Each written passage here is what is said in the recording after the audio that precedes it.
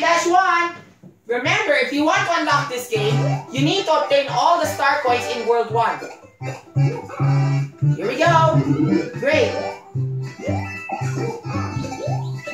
Kill everybody. Goodbye, Baby Jake. Oh, goodbye, Sammy Adi.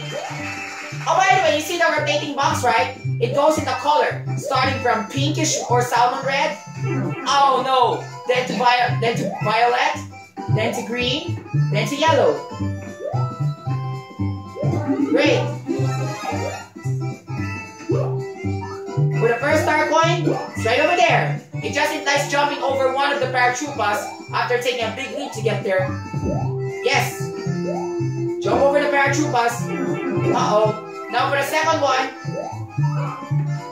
this implies jumping. So we need to jump upon one of the paratroopas as long as they can come.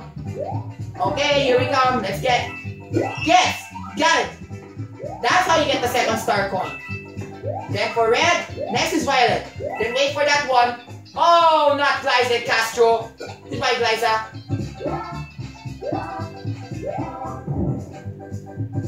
Uh-oh. Here come the girls. In this part, you'll be meeting girls now. But you better watch out. Uh-oh. But second first. Here we go. For the second and third star coin, that's really easy for you to obtain. You just have to wait for that banana plant to sink down back to the pipe, and then once it has sunk down, get inside. Now once you're inside, you will have to ride over that red box, and then there are many ways in how you can do it. You can either jump on the paratroopa, or you can just slide your way to obtain that. That's it. Now let's get out of here. But watch out, there are two sexy girls who are blocking the way, or who are barricading the path. Not you, John Almonsillo and Hannah Lopez Vito. Get out of here. Now let's jump over the girls. Then we wait for the big yellow one.